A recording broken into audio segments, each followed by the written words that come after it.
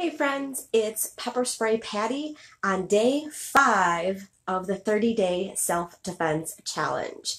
And here's the thing, we're kind of getting to that point where you're not out and about as much, and your alertness level may already be, pretty high. And you're like, okay, so I'm practicing paying attention, and I'm actually right now limiting the amount of time that I go out because of everything that's happening and making sure that I don't get sick or the people around me don't get sick. So how do I practice when I am completely by myself? How can I practice self-defense every day? There's only, so much that you can do without needing to practice that physical defense part, which is very important. And I know it's not something that I talk about a ton, but that's because self-defense is 90% mental and 10% physical. That I think that we put too much emphasis on the physical stuff and not enough on the mindset and the mental stuff. And so I have a great solution on how, one, you can practice when you're completely by yourself, isolated at home. You can still practice physical defense, and it will also continue to help you with your mindset.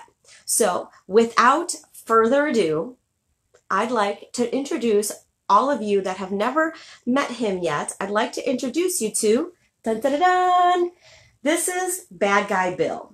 Now, a little up close look at Bad Guy Bill. He is actually a garbage bag. I created this great big huge beat up dummy with a garbage bag and all of that filling and stuff, the bubble wrap stuff that comes in all the Amazon packages. There's newspaper, like I said, bubble wrap, anything that, if you've got a whole bunch of those plastic bags you want to get rid of, whatever, stuff your garbage bag. And then I encourage you to put a t-shirt on your bad guy. And here's where the mindset part comes in. And the reason we put a t-shirt on is because this makes it more real. Because you have to train the mind to be able to allow you to hit another person. Because for so many of us, that's probably the biggest challenge that'll hold us back from physically being able to defend ourselves and physically hurting our attacker, is that we've spent most of our lives telling our mind that it's not okay to hit another person. But there is a time when it is. And so we need to train our brain for that. And a part of that is having that visual.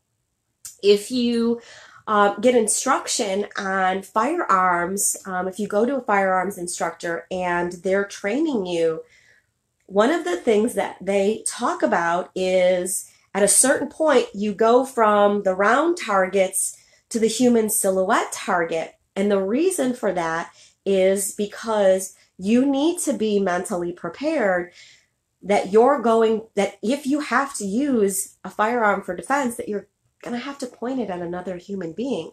And you may have to pull the trigger on another human being.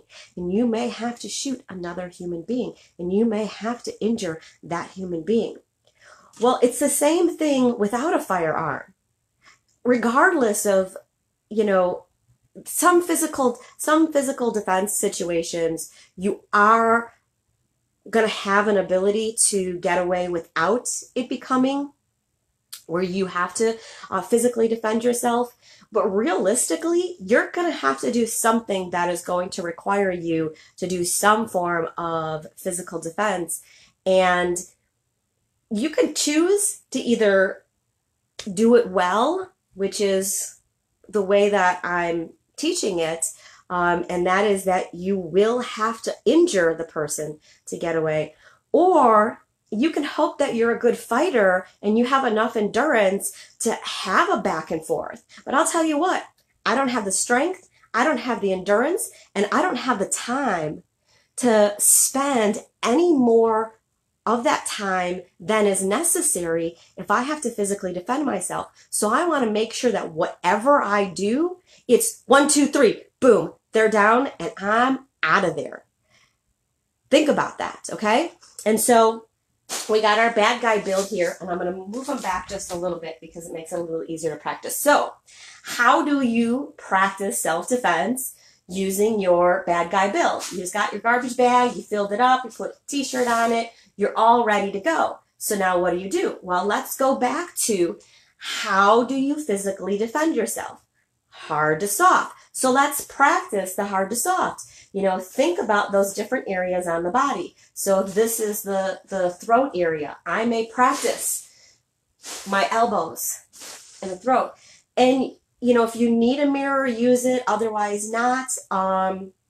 You know, one of the things you could do is put him on a chair or, you know, some kind of a prop so that he's higher up. Now, today I have him on a chair with wheels, which I did intentionally. But sometimes there may be, you know, a spot where he's up against a wall and he doesn't have the ability to move. You know, you have that kind of control where you can, you know, put him in a mobile spot, like the desk chair that I'm using here, or put him somewhere where he's going to be completely mobile, and practice those strikes.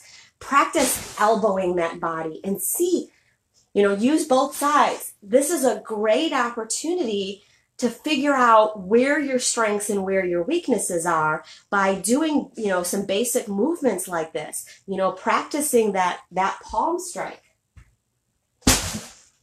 And I know this is, I can move them here a little bit so you can see this just a little bit better. Let go, let go, let go. 3 strikes to the throat. That's all I want to, that's all I want to have to do. So that's why I'm looking at this person. I'm in my stance. I've got my hands up, is striking at it. Maybe I'm picturing their nose, where I'm smashing their nose into the face, you know, or the throat or the chest, you know, something like that. I can turn around with an elbow, you know, practice a punch to the groin. Practice using whatever you have that's hard to whatever bad guy build has that's soft.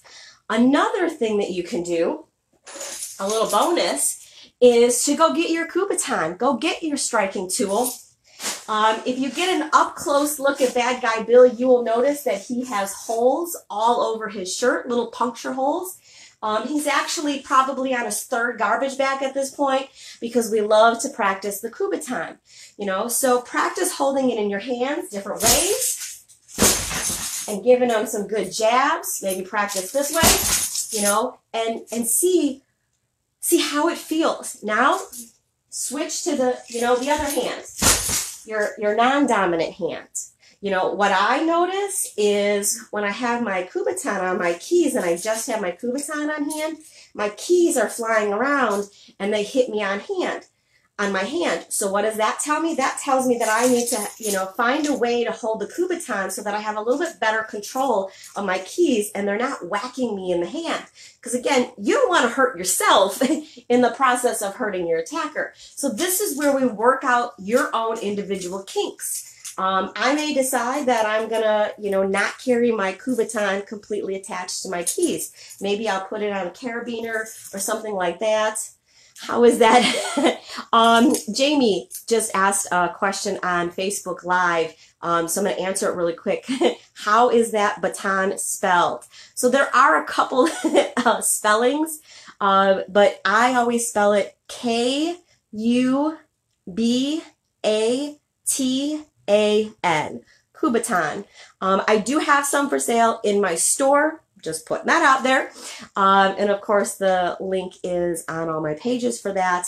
Otherwise, there are tons of different options for this out there. Now, somebody brought up at one point, you know, it always comes up, well, you know, I just take my keys and I put them between my fingers. Well, I want you to look at that. And I want you to think about that for a moment. This is a pretty small piece of your keys that you need to have good aim with.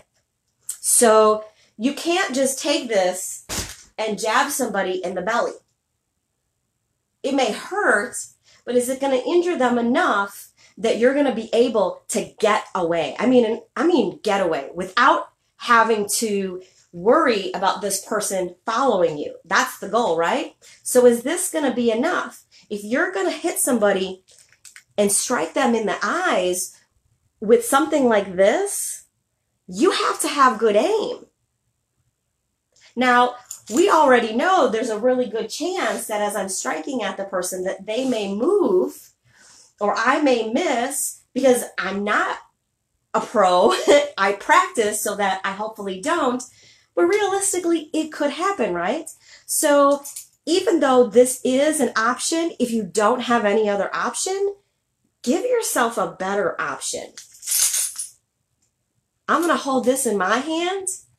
And let's say I've got my pepper spray in my hand and I drop it and I got my Kubotan. Whether I'm going for the groin, if someone's got me in a bear hold and I'm going for the groin, I can get enough of this pointy thing into where I need to, right? Or if I'm jabbing, or if somebody grabs at me and I'm jabbing at, just think about what are the best options for you. That's what works best for me. This is what I love, and I always pair it with my pepper spray. So practice with your bad guy Bill. Especially if you're stuck at home, alone, need something to do. Whatever you do, practice something every day. And I challenge you to take the 30-day self-defense challenge also.